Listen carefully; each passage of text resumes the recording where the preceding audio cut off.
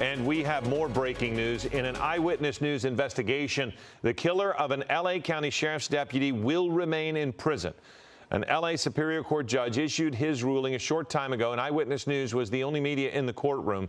You can see after the ruling, Sheriff Luna and other members of the department were hugging, and they were relieved Jesse Gonzalez will remain in prison.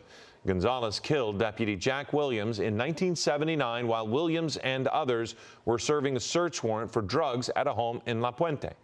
The issue before the court today was whether a Brady violation had occurred, whether material evidence had been withheld from the defense at the time of the trial and penalty phase. Again, the judge had ruled there was no Brady violation, which means convicted killer and member of the Mexican Mafia, Jesse Gonzalez, will remain in prison. Hello, I'm Mark Brown. Get more great ABC7 content by clicking the subscribe button for our YouTube channel and download the ABC7 Los Angeles streaming app on Fire TV, Android TV, Apple TV, and Roku to watch on your TV.